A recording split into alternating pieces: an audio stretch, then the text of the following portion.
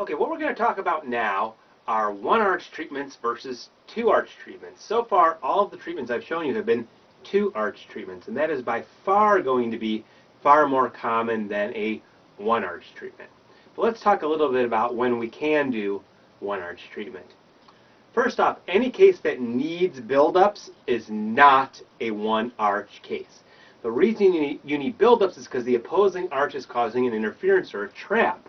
For example, if you have a lower anterior crowded case and you put on some buildups and move those lower anteriors forward, when you take the buildups off, you're going to have a massive incisal interference. Okay? That can mess up the posterior occlusion, and it's going to cause that case to relapse as well. So a one-arch case that needs buildups ain't happening. Okay? If it needs buildups, it is a two-arch case.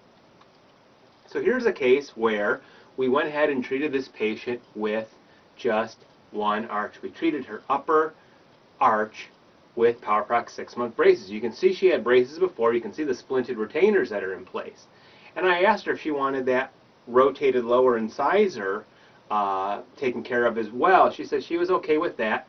Her main concern was the rotated lateral incisor that she had. So we went ahead and treated her with Powerprox 6-month braces, and we also did a fibrotomy to make sure that that lower incisor will stay in place long term.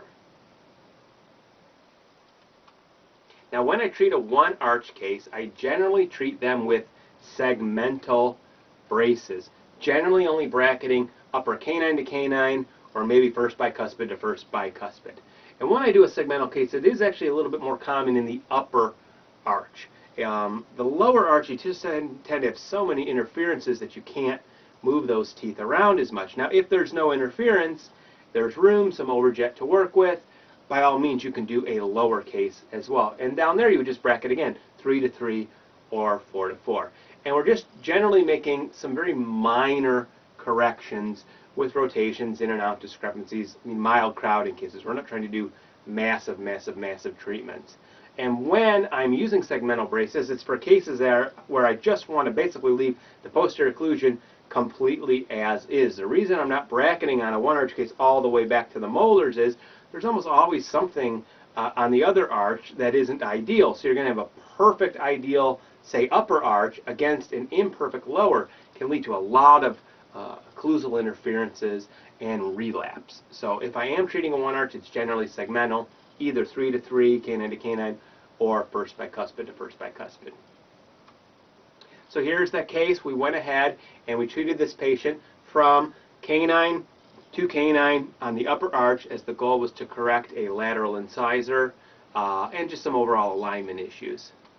Now, whenever I am treating a case segmentally, I always add some flowable composite on the arch wire right at the midline, and then also right on the end wires where it's protruding past the canine.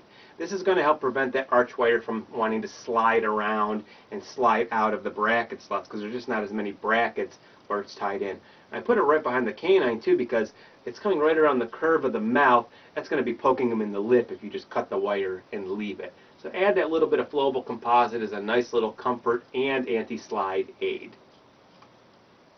So here's our case with our gal that had just the upper lateral incisor very rotated. That was her main concern, was not concerned about the lower lateral incisor crowding, and it wasn't causing an interference either for me to move the upper teeth. So we treated her upper canine to canine so we could alleviate that crowding and correct that rotated lateral incisor. Okay.